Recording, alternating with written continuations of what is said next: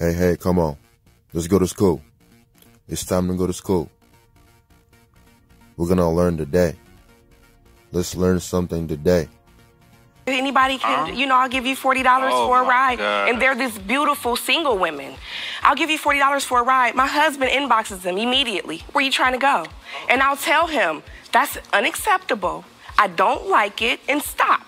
And of course, it'll happen. Is that a thing now? Never heard of that. Is that a thing people doing off the books, raggedy, fake Lyft driving, ride sharing thing? Dangerous. It's very dangerous. Is it a thing? I guess so. I wouldn't do it because I wouldn't put myself Are in you harm's taking way. women places? Well, Your Honor, it's like this. Taylor has trust issues with. Of course, man. You keep going on Facebook. That's funny. Me being of what I do as far as me trying to run my own business. What do you do? I'm a music artist. You a musician? I'm an engineer. You're an engineer? Yes. So you produce beats? Yes. And I produce live shows and everything. So with that being said, it's a lot of women, that wanna be like, you know what I'm saying? Yeah. Look at the smile on your It probably will. face. Absolutely. There probably is women that's like, oh, Rayvon, I just love your music. But you're not just you're gonna a married take man. anybody to where they gotta go. I don't know where she calling it, Uber or The Facebook Lyft. Uber. Facebook Uber. I got you. I don't know. Tell me some other mistakes that he's made that you've caught him in. So this woman, he tried to make me feel comfortable. Oh, this is the only thing I'm doing. I'm just giving her rides. This is what it is. And I accepted it. I said, you know what? I'm going to let my guard down. I'm going to trust my husband and what he's telling me. I stumbled, she left her phone in his car one night. And it was late. See? It was late. Allow your wife to finish. It was late. She left. What do you guys think? Oh, man. Woo! It's tough. Phone in the car. He came home, passed out. I don't know if they had drinks or what it was, but she texted his phone and said, "Hey, I left my phone in your car." And I'm like, so I'm going through the messages, and prior to the day, he said, "Hey, something to the effect, don't worry, Daddy's gonna come over there and take care of it." And she's like, "Oh, Daddy? Woo! Daddy? She's like, "Oh, thank you, because Mommy's going to have your back all day." Well, I call him Daddy, and he calls me Mommy. So why is it that you and another woman are talking like that? It shouldn't be that way. Mr. Welch? Well, clearly, he has a mama, and he has a stepmama. Would you like to respond to that? I don't know what she's talking about. And maybe it's an exaggeration. You don't know what I'm talking about? But it's far.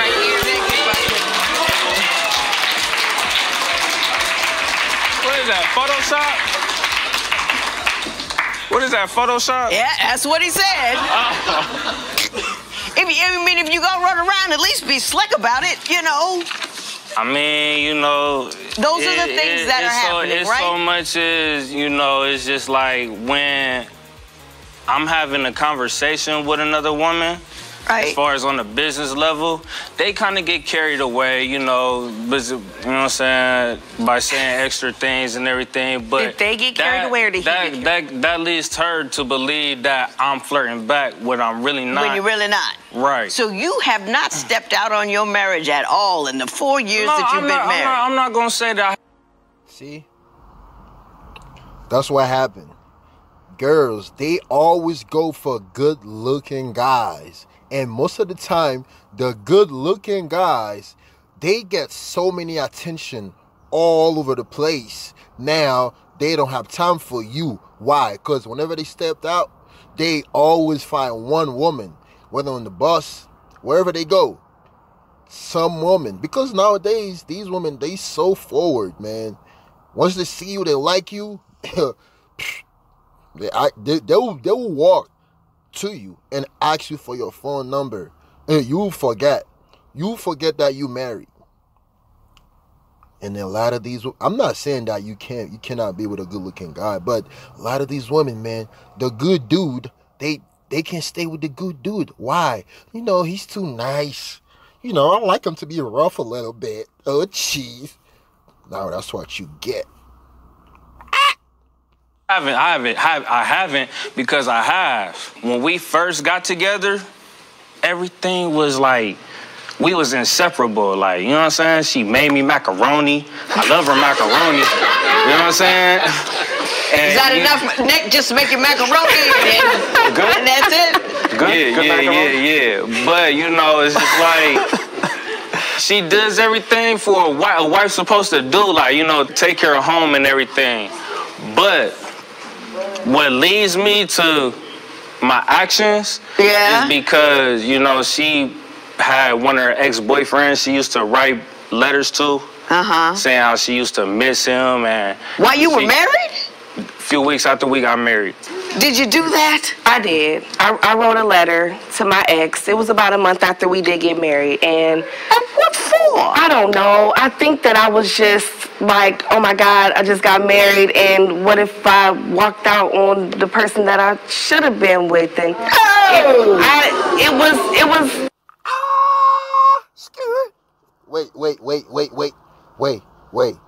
Wait a minute. So clearly she got married. She got married with the person. She got married with somebody that she doesn't even like. And I'll tell you that right now. That happened every day. You know, I'm with him because, you know, he got a good D. You know, he's good and bad. I like, you know. But deep down in your heart, you know who you like. And that happened every day, man. You know, we so confused nowadays, man. It's crazy.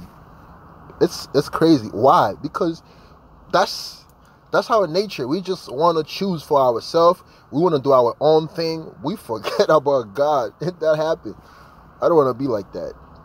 Isn't that something you do before you get married to decide whether or not the last cat you were with was the cat you wanted? Yes, ma'am. Holy cow! I admit it was a mistake. I apologized to my husband. I told him that I saw the way it made him feel. It hurt him deeply, and I regretted it. I told him that I would never do anything to ever hurt him again, and I stood by that word. Did you really feel that way, though? I don't think I did. I think I was just scared and was like, okay, I'm finally moving on now. And I think I was just scared of that because you spend a lot of time with she was still into it. I understand, Mr. Wells, pay attention. I understand that you believe that whatever infidelities you committed were a function of the fact that you were hurt by that letter. That I believe. The question we have to answer now is, what is the extent of your infidelities? And I understand you have a videotape of the actual sex act with another woman.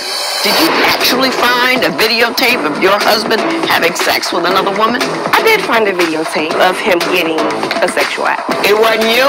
It wasn't me. Oh, guys, this is crazy. See, now, as you can see, you can tell they like each other, and you can tell that she's not a bad woman. She might get confused sometimes, you know. So, you know, as you can tell, she likes him. But what happened? A lot of time, man, we run after the money. We don't feed our mind. So when your mind is empty, now you go by your feeling, especially women. I say 85% of what they do it by feelings.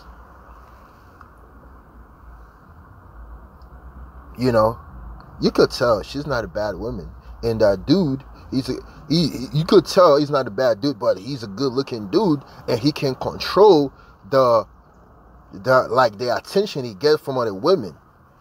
You know. Hey, be wise on who you choose to be married. And see, the thing is, it's better to be married than go out there, sleep with all type of women, with all type of men. It's better to choose one person. Because if you keep having sex everywhere you go, I'll tell you what, from experience, every single person you have sex with, it's like you left one piece of you. One piece, another piece, one piece, another piece. Now, next thing you know, your joy is gone. Your happiness is gone. Your value of life is gone. Everything on the inside, the most precious thing, is gone. It's like now you are a walking dead person. Why? Because you open your door, your spiritual door, to everyone. And that's not good.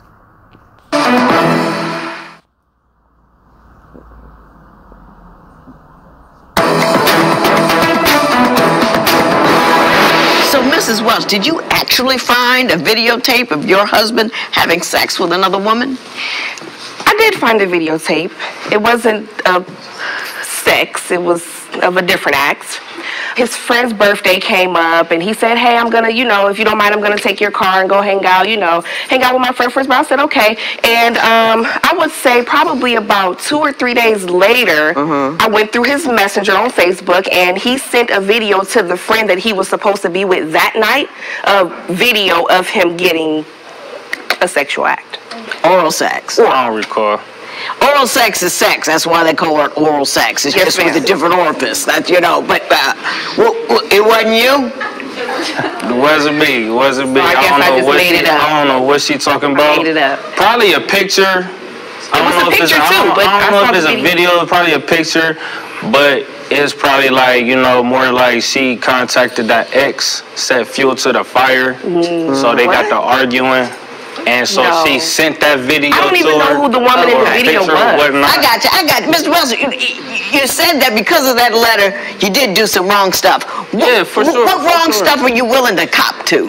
Is there anything you're willing to say, yeah, I did that? That's against the code, isn't it? I know, but... See, you could tell. He's not honest. he know he's wrong, but he won't admit it. At the end of the day, she hurt me. I wanted to make her hurt as much as she hurt me. Like, that's baby. That's childish. And I get that. How long does that last? Right. I mean, how many times do you have to hurt her back because of that letter? Because of a letter. I mean, it's more to that. It's deeper than that letter. What she said about, about me to that ex. Right, yeah. And how long does that last? I don't know. I don't know. He called you a B and an H and an idiot and a fool and an ignoramus. Anything she could have called you. That was almost 5 years ago. I'm asking you, how often are you going to be able to hurt her before you feel even? Oh, I'm not trying to hurt her no more. Like, you know what I'm saying? Like, I'm trying to move past that. When's the last time you did something inappropriate outside of your marriage? Probably like a year and a half. A year and a half? Has he been cool for a year and a half? I think that he hasn't physically cheated in a year and a half, but about 3 weeks ago, he was just texting some chick on Messenger, calling her mommy, and what you cooking me for, what you cooking. And do you do that? You can't deny that one. Oh, God. So this guy, he has a lot of stepmother. He has a lot of stepmom. Jeez. Man, you have a lot of moms. Really? What she talk about? I don't know what she talking. Unless she could pull another paper up saying that she... I don't know what she talking about. You don't know nothing. You don't know nothing. Wow. What do you think is the primary problem in this relationship? She more at like, she's controlling, insecure. She don't trust me as far as me stepping out the house for like at least 10 minutes, 20 minutes, exactly. 30 minutes maybe so. But you admit that for about 3 years there you did mess around on her. Yeah. So that's like saying, how dare you bleed on me after I shot you? You shot her and you shot her and you shot her. Every Still time bleeding that she saw somebody else, you shot her. So she's bleeding. That, you know, when you cheat on somebody, you lead them to believe that you are a cheater, because that's in fact what you are. And therefore, they have no reason to trust you. So you have no one to blame for her lack of trust but you. I wanted to come out here and show some compassion for you until you came out here with... Okay, guys, just part 2 is coming up. So, guys, tell me, what do you guys think, man? What do you guys learn? Because it's crazy out here.